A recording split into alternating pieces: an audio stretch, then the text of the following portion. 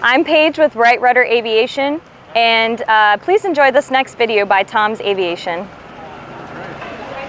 Hi, my name is Nicole Stevens. I'm from the Aviation Weather Center. The Aviation Weather Center is one of 9 National Weather Service centers or offices in the country.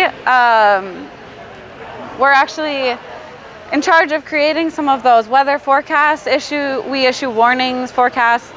We also display analysis for hazardous weather for aviation. We're staffed by about 76 personnel and develop warnings for the hazardous weathers that aviation or aircraft might be flying in. We're actually in the process right now of designing a new website. It's at beta.aviationweather.gov.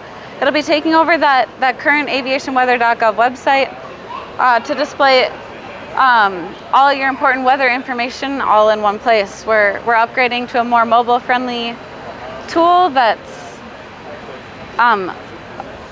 more interactive and a little bit more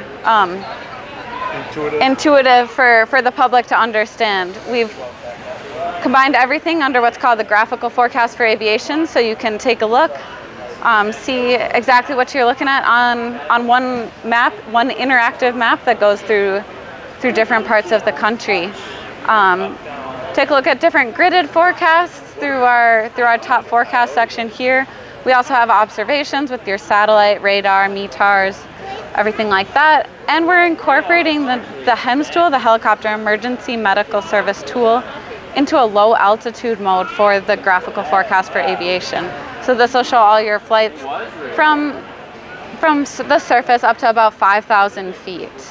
So I'll show that here as we look at the surface to 5,000 feet above ground level, where our general aviation will go to flight level 480.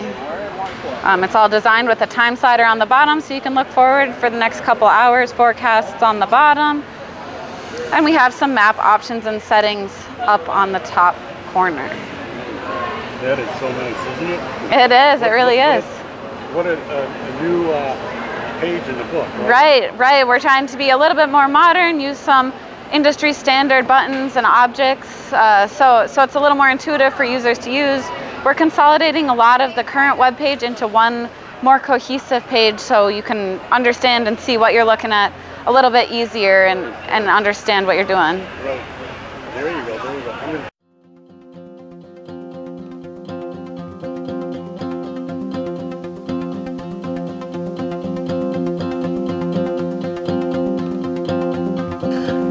Please like, share, comment on our channel, and subscribe here.